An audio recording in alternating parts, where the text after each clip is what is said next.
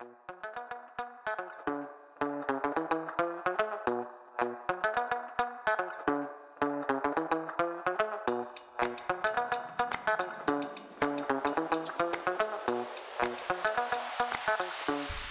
back to the channel.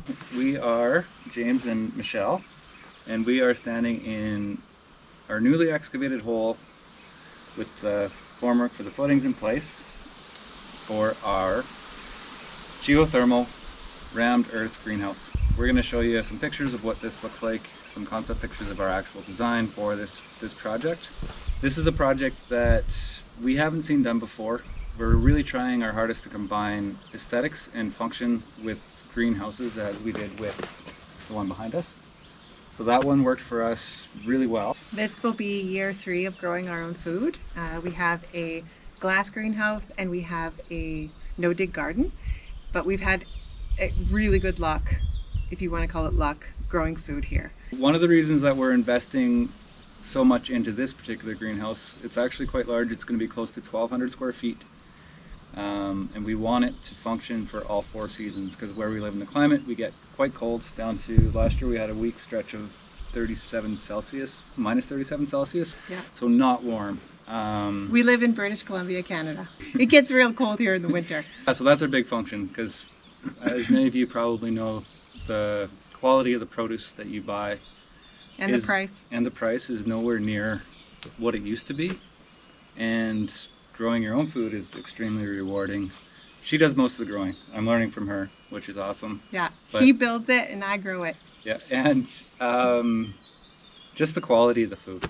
Yeah. And the taste. It's really, really rewarding. We hope we inspire more people, because we've inspired a few, to even grow off their balconies, or take any opportunity you can. It's definitely worth it. This project is something that's actually never been done before. All year round passive solar greenhouses, yes, have been done before. The rammed earth that we're going to be putting in has never been done before, and we're using it as the thermal mass. Its ability to absorb heat or cold. Store the heat. Yeah, so it will store heat and cold as well. So the other thing that we're doing, the reason that the whole hole was excavated, is we are going to put in a climate battery with a series of pipes and manifolds that move air through the ground, essentially where we're standing, because the finished height is going to be approximately as tall as Michelle when we'll be walking up here inside the greenhouse. Yeah. So all that air will be moving inside the earth to warm up the earth later on in the season, and then ideally that stores the temperature later on when it's colder and we need to pull it back out. I.e. the climate battery. Yeah, that's like a really quick description of it. Yes, we will link the playlist for this entire build. So we're going to go start to finish. If you're interested in building your own greenhouse, thermal mass, climate batteries, solar greenhouses, anything like that, please make sure to subscribe to our channel. We hope that you enjoy this project as much as we are and will be. And please leave us a comment if you've seen anybody that's done this, if you're in the process of doing it yourself. We want to hear from you. So drop us a comment. We answer and read all the comments. And thanks so much for watching. We hope you enjoy it.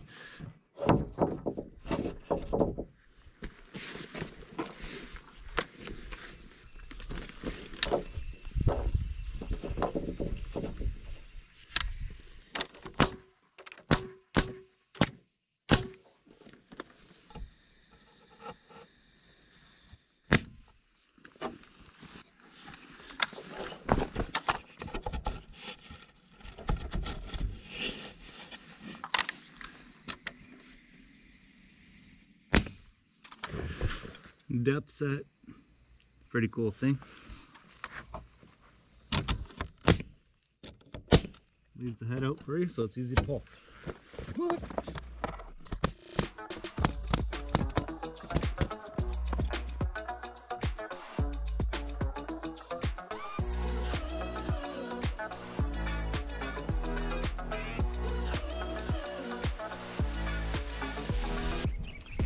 So, got a little bit of work done here in the hole. It's been about 2 weeks since we actually dug the hole. I was waiting for some engineering in regards to sizing out the footings, which is what I'm doing here for the formwork. Got some of it staked up, as you can see, set to height. Got the builder's level in place, and this hole gets really hot in the afternoon, which is why we chose this location on our property. So having said that, it's going to be beneficial to do as much as I can in the mornings here for the summer to get this going, because it was cooking in this hole yesterday pretty good. Michelle will be out here soon. Gonna finish leveling these off, and got a whole bunch of steel I'm gonna have to put in. It's actually calling for 5 rows in the footing. So I'll have 5 rows of steel in here with perpendicular transverse bars at 24" on center. So that's what I'm going to get cracking on here today. Beautiful, can't complain. It's nice to have a project where I can walk out the door and work on it instead of having to leave the property. Okay, so can you have your phone?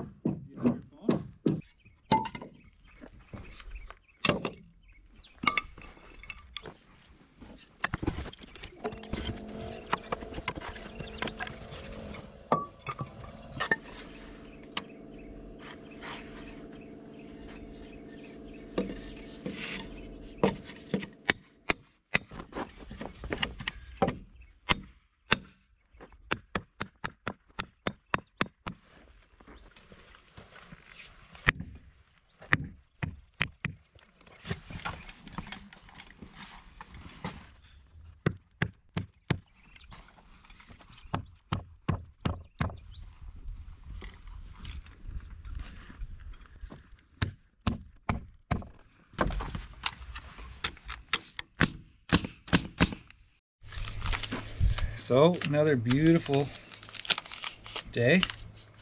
Made some progress in the hole. Just bring it over there with the footings. You can see that we've got all the perimeter pieces put in place. Walk down the ramp. So yeah, we got footings in. The footings are going to be 3 feet wide inside. You can see we've got this set all nice and level across. I've got minimal stakes in right now because I want to create ease of access just for getting all this lovely material in there, the steel. So we're going to be doing 5 rows of steel in the footing with transverse bars every 2 feet. So we got a bunch of steel to cut. And before I put the steel in, I'm also going to do the bagged footing method. So we're going to take lumber tarps and we're going to attach them to the inside of the forms, and they're going to bulge out a little bit around on the bottom, which is down here. But typically you would fill this in with wood and help it hold. But we're going to use these lumber tarps, and it's going to bulge out, give you a little bit more width on the base of the concrete, and save you from putting a bunch of wood in. And it's a way to use up these lumber tarps that I'm sure there's a ton of them that go in landfills. So I'm kind of excited to try it because it's going to be a time saver. I also wanted to show kind of the idea of the whole building from this perspective at this point in time. So we've got my chicken scratch here, which is really hard to see. Let's probably do this on a better piece of paper. But we are 30 feet this way, and we're going to be 44 feet across this way. to the greenhouse. And the round earth walls are going to be 18 inches thick. You can kind of see that there, the wall detail, but I got a bit more information on that. So just give you a quick idea of what we're doing. If you have built anything before, you might be curious about the engineering details of it. So we're going to get going with this bagged footing. And also, yeah, I guess the other reason for the stakes being spread out is going to allow me to get the lumber tarps out a little bit more, and I can stake right through them. Once I do that, it'll just help me for consistency for putting those in place. So get moving on that, and then all the steel will go on top of that, on top of the tarps. So you want to contain the concrete. What's got going on here? I planted some things. Whoa. So I planted arugula. So we've got arugula, kale. Yeah. And I literally planted this like last week. Yeah. And look at, they're already up. I just thinned them out. Cool. Because they were all bunched together. Mm-hmm. But something that's really cool is that arugula, well, it's not the only thing that does this, but arugula smells like arugula even at this stage. Oh yeah? Yeah, smell. It's like the Alaskans said, when the seed's like sealed up with all that energy, and when it sprouts, it all goes right into the plant. Yeah. It smells delicious. I know. I thought arugula was supposed to take a while.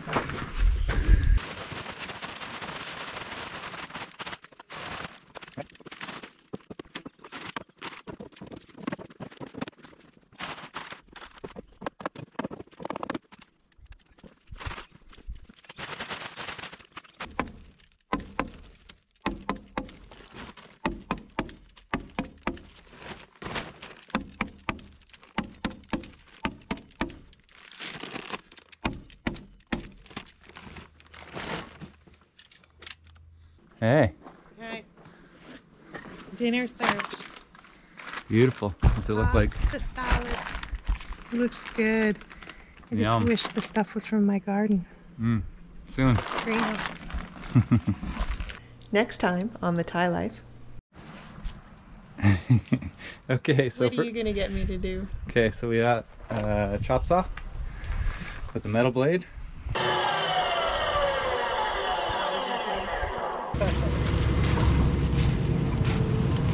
What's the pressure, Tony? Like that.